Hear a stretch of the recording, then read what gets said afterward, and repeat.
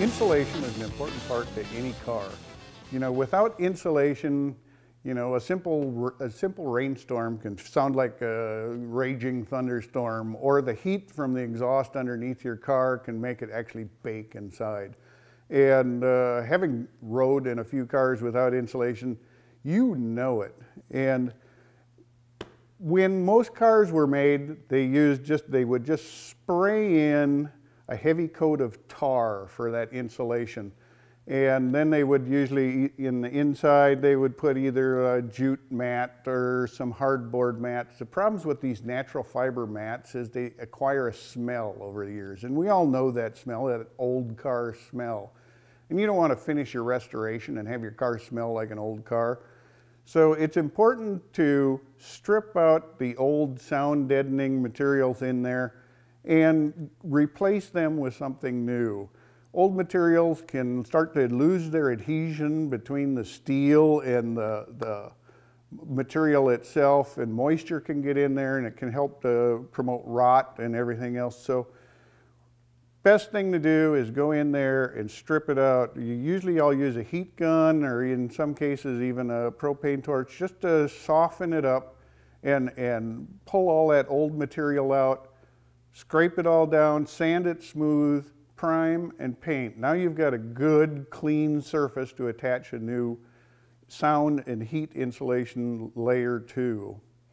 Product I love is the Dynamat product. It's a butyl rubber attached to a foil backing. The foil reflects the heat back, and the butyl rubber will actually absorb sounds. And the butyl rubber itself remains kind of sticky and kind of gooey, and in time will actually seal into the little cracks and surfaces in your floorboards. The downside of that is it will actually ooze out and into bottoms of your carpets, and it can actually, I've seen the stuff actually drip down into like headliner materials. So once we get this installed, we'll go back and we'll tape the edges so we've got a good, clean, sealed surface for the Dynamat. And this is a great product. In addition to this, Dynamat makes a number of other products to help reduce the noise and the heat. One product they make is called Dynapad. The Dynapad is a sandwiched foam and heavy rubber pad that's best to put on the floorboards over where the exhaust, where your muffler and exhaust systems are, because those generate heat and radiate heat up into the body itself.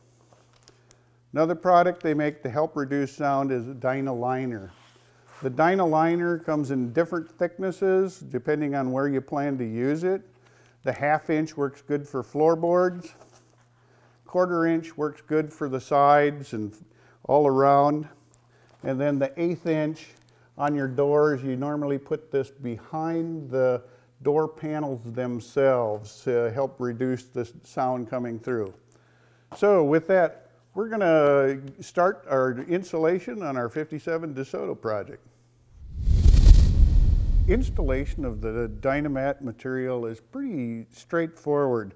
What we'll do is we'll dry fit the large pieces, make sure that they're fitting in the location we want to put them. It's a matter of then peeling off the protective backing and sticking them in place. Cutting the Dynamat is fairly easy. It cuts easily with regular scissors. Thing to keep in mind, as you trim and fit all these pieces together, you're going to end up with a lot of little scraps and little pieces. Don't leave them laying all around. From experience, they'll end up in your back hall, they'll end up in the living room, they'll end up on the dog's paws. This stuff is sticky, so take care to make sure you account for all your little scraps you cut, and then they won't end up all over the place. Once we get the piece fit to the position it's going to be, all trimmed and fit. We'll peel the backing, stick it in place, and then roll it out to make sure we have good adhesion. This car has already been sandblasted and primed and painted, so we already have a good surface to attach it to. So with that, we'll get started. Gary will be assisting me here. He'll be fitting the edges of the Dynamat material into around the edges of the car where we have metal overlap. And if you listen now, it sounds like a big tin can. And you'll hear again after we get this material up how big of a difference this really makes.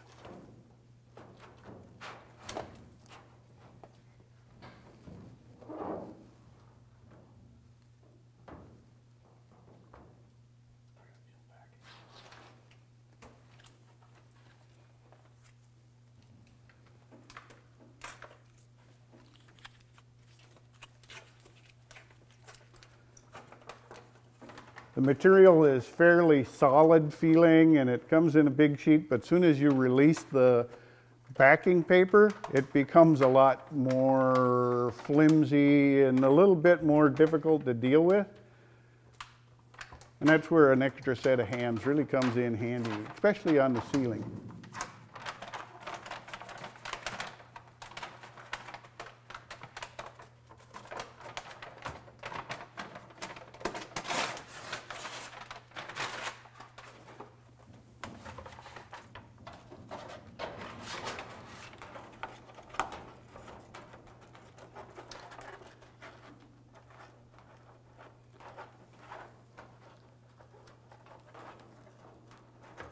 Gary's peeled back the areas toward the front edge of this because it goes into a sandwiched area here.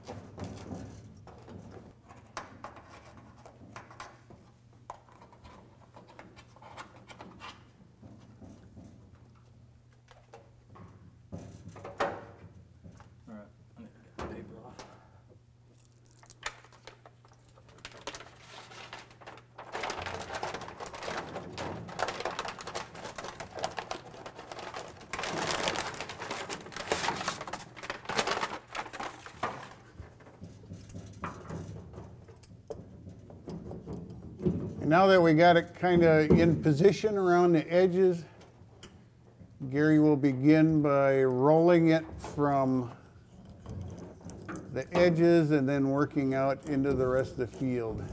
A good rubber-faced roller works good for getting a good bond between the butyl rubber and the actual metal surface of the roof. You want to make sure you have a good bond, especially on the roof, because you don't want this falling down after the headliner's all in place.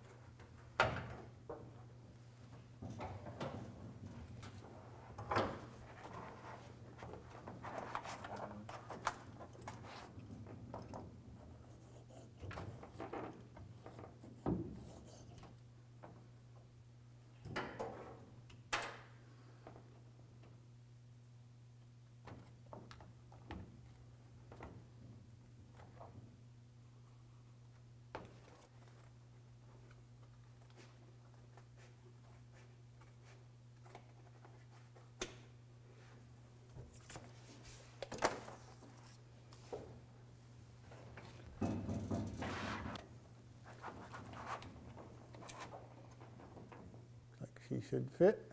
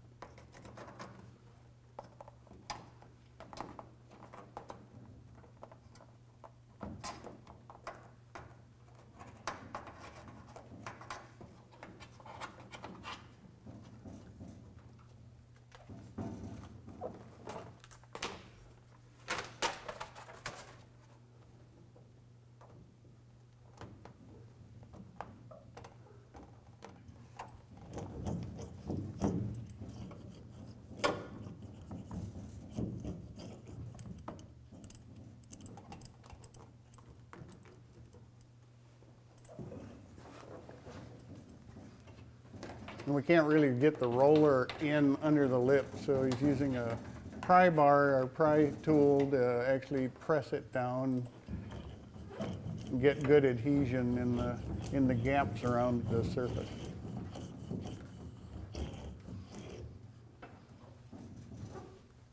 There we go, the first roll is in. We're ready for the second one.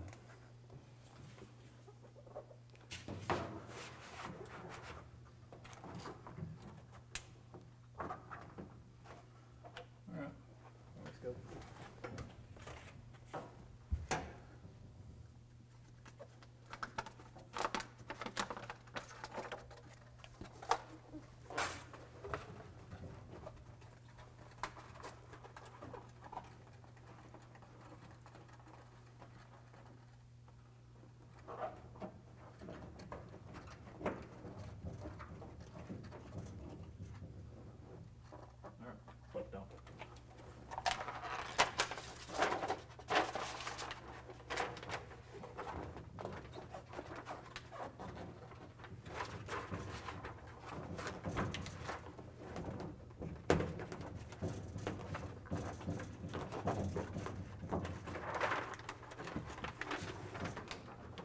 Peeling back as much paper as we need to get the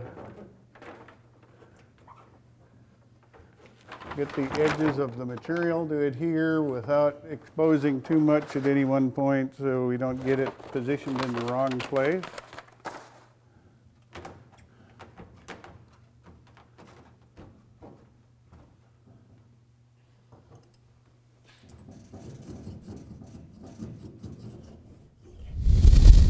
Great. Okay. Now we're ready to move further to the back. We'll get situated back there and also take an opportunity to get all the little scraps that we've cut and trimmed off, get those out of the car. Once again, you can pick them up on your clothing, on your elbows, on your feet, and they will be everywhere. Okay, now that we've got the front of the roof done, we're going to start at the very back edge. In the very back edge of this car, we have a couple of brackets that hold the headliner bows. We want to make sure we get the Dynamat installed underneath those so they don't interfere with actually installing the headliner later.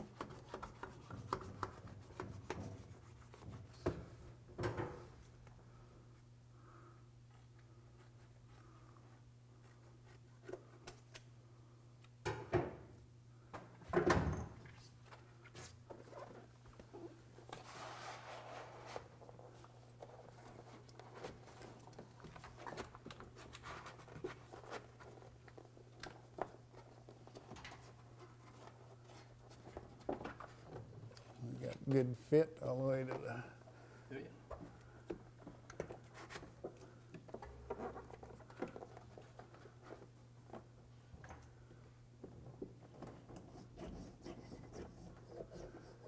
Using a roller now to kind of press it against the other sheet, and we'll know exactly where the one sheet ends and this sheet starts, so we have a pattern to trim it by.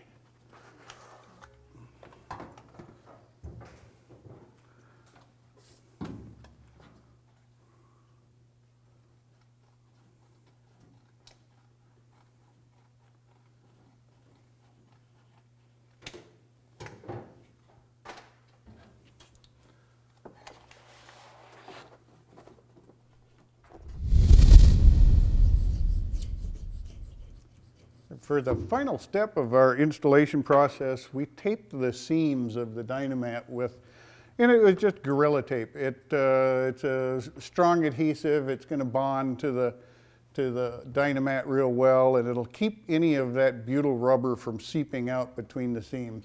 The great thing about this project is it provides a sound insulation that you'll actually feel when you're in the car. And better than that, it's something you can hear.